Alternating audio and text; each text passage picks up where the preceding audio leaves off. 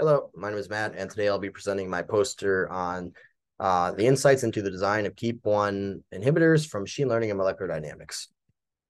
So to start, our lab is interested in understanding the KEAP1 NRF2 protein-protein interaction. This protein-protein interaction is significant in that the dysregulation of it is very relevant in many diseases and disorders, such as Alzheimer's disease, Parkinson's disease, and many inflammatory diseases.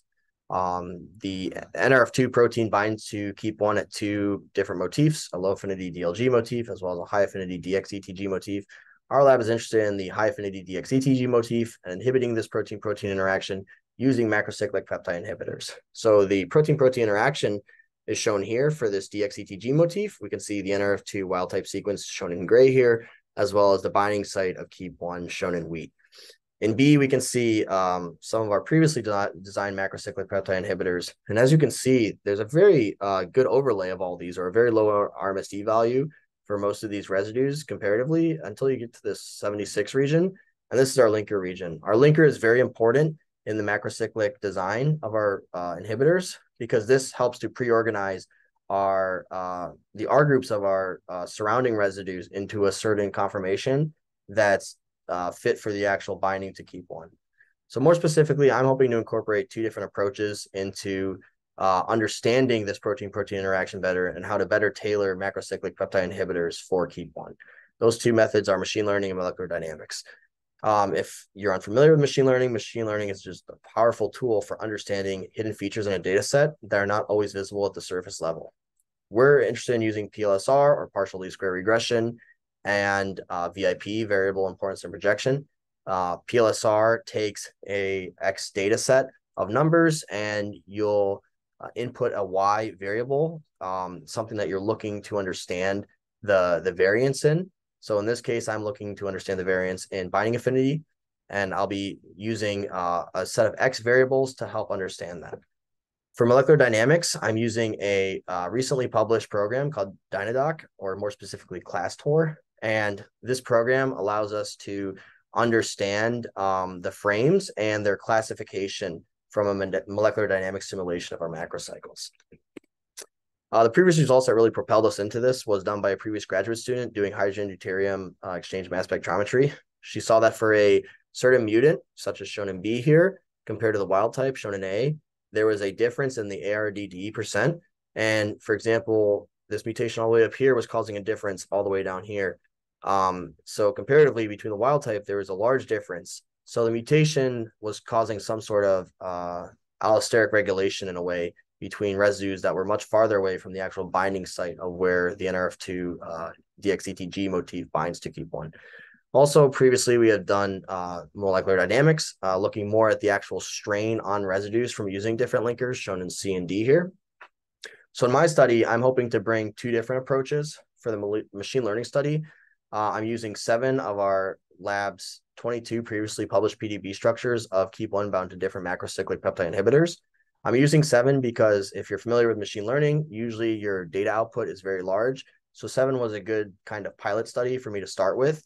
Also, these 7 PDB structures gave a wide enough landscape of binding affinities, which would be inputted into my PLSR model. The 13 residues that I'm using are shared among all 7 of these PDB structures in the binding site. Altogether, there's also 11 descriptors. These 11 descriptors were calculated using the VADAR website. These 11 descriptors pertain to volume, shape, surface area, and angles of the KEAP1 protein residues in the binding site. I was also able to obtain 3 extra descriptors relating to B factors that I incorporated. So altogether, there's 182 total descriptors in my study. For the molecular dynamics study design, I'm using 4 linkers that are listed here, as well as an additional NRF2 variant, this E78P variant. I'm using 30,000 frames total, and I'm within the Dynadoc ClassTor program. The program itself will bin all the frames and determine the highest frequency torsional angles within all of those frames. So I'll take the integer numbers of the angles in the simulation for each frame, and then bin them accordingly based on the highest frequency values. It will then take a range, and then from there, it's able to classify these torsional angles. into different classes, and they'll be able to relate the fractional percent of all the frames into each one of those classes. So for my machine learning results, as you can see here in A, my model is actually very nice in that within the first 3 PLS components, I was able to obtain around 100%, which was great. For B, my VIP scores for each descriptor are shown. So VIP determines the most influential descriptors for determining binding affinity in this case. So as we can see here, we have this serine 555. This residue is actually very interesting in that when I was doing the simple comparison analysis at first, I noticed that within my 7 complexes, I have 2 low affinity micromolar binders compared to the other 5 complexes, which are around mid to low nanomolar ranges. And I noticed that for the chi angle for this serine 555, the low affinity binders, the 2 micromolar binders, were actually very different from the rest of the other 5 PDB structures. So I saw that these micromolar binders were at -170 and -80, whereas the other 5 residues that were low to mid nanomolar were actually around 54 degrees. This is more typical of chi angles. Chi angles usually are around 60, 180, or -60. So this was something that I saw originally when I was doing the comparative analysis that kind of interested me. Also, recently, this year, actually, another study was published where a group was looking at the addition of a fluorine in a small molecule inhibitor for binding to KEAP1. They found that this one small fluorine addition was able to actually increase the binding affinity by 400 times by actually creating a intermolecular bond with glutamine 530. By doing this, they actually abolished a serine 555 intramolecular bond between this glutamine 530 and serine 555. And this is something to note, especially when doing future macrocyclic peptide design studies. The next part of this study was using molecular dynamics, specifically using ClassTor. So ClassTor takes all the frames from a molecular dynamics simulation, and it will basically categorize or classify those frames based on the bins that are obtained from the actual classification scheme. So we can see here, for example, in A, we have many of these bonds, which are represented by these letters here, these torsional backbone angle bonds that are very Gaussian. There's just one single peak, but there's a couple such as A here that have 2 peaks, or 2 bins, as they would call it. And these bins are represented by these 0s and 1s in the classifier. So for the most part, you can see most things are 0, which is just the highest peak, or in this case, the one Gaussian peak. But a couple such as E and A have multiple peaks or multiple bins, and these help dictate the different poses that these frames can be in.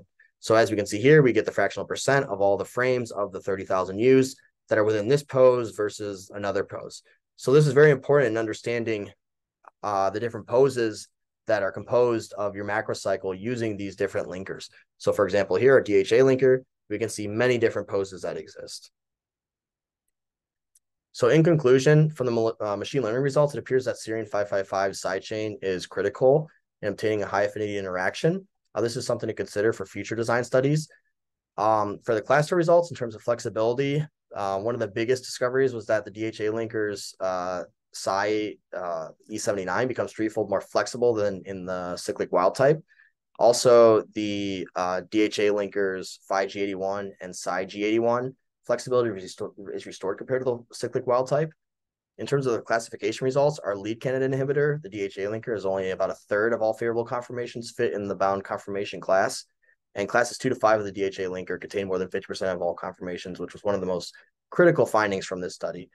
In the future, we hope to expand the machine learning analysis on all residues in the complex, as well as further KEAP1 bound macrocyclic peptide inhibitor complexes.